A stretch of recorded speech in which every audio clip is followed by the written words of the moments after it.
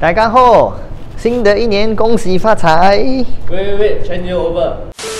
Hello everyone, my name is Lucas from Park90. Today I'm going to talk about Margaret River.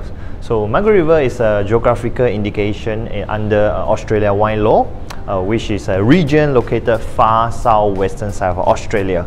In terms of plantation, it's only 14,000 acres of vines there, which is compared to Napa Valley, which is like a 1/3 of size or even lesser.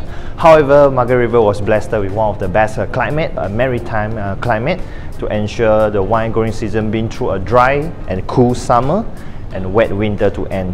During the night time, we have a cool sea breeze to brew through the vineyard to give amazing acidity to all the vines. On top of that, Margaret River also blessed with one of the oldest soil, ancient soil, which we can trace back to 1 to 1.6 billion years ago, and mainly it's a decomposed granite.